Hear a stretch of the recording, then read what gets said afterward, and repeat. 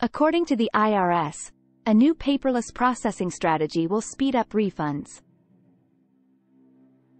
The Internal Revenue Service wants to eliminate paper. Beginning with the 2019 tax season, taxpayers can submit correspondence and non-tax paperwork online, according to proposals revealed on Wednesday by the Federal Tax Collecting Agency.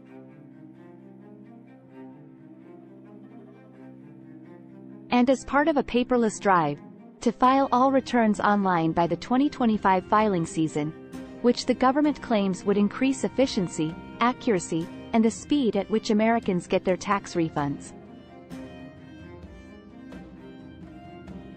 Currently, taxpayers can electronically file their yearly 1040 tax forms, but almost all other interactions with the IRS must be done by normal mail.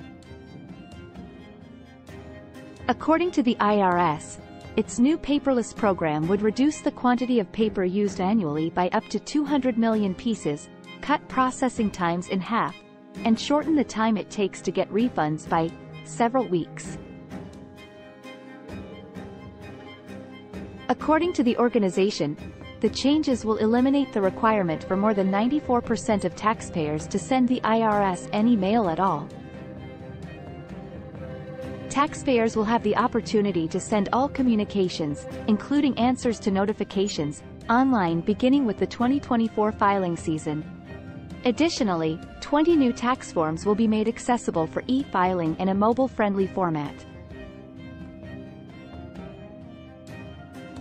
Another 150 of the most used, non-tax forms will be accessible in digital versions by the 2025 filing season, and the IRS will be able to electronically process all paper-filed returns.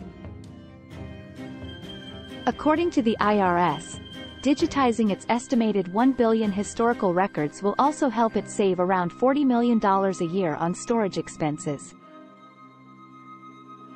The agency anticipates that its digitization strategy will assist it in pursuing tax fraudsters. The Inflation Reduction Act provided the IRS with $80 billion, which it used to modernize its operations through the Paperless project.